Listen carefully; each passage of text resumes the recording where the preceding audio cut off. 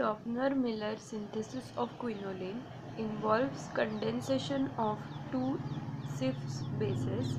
The cis bases are formed from aromatic amine, aniline, and two molecules of aldehyde, as shown in the figure. A Schiff's base is formed from an amine and from a carbonyl compound. This is the mechanism for Doebner-Miller synthesis. Condensation of two Schiff's bases takes place and an intermediate is formed which gives quinoline. Intramolecular rearrangements take place and removal of aniline and oxidation of the hydrogen give us 2-methyl-quinoline.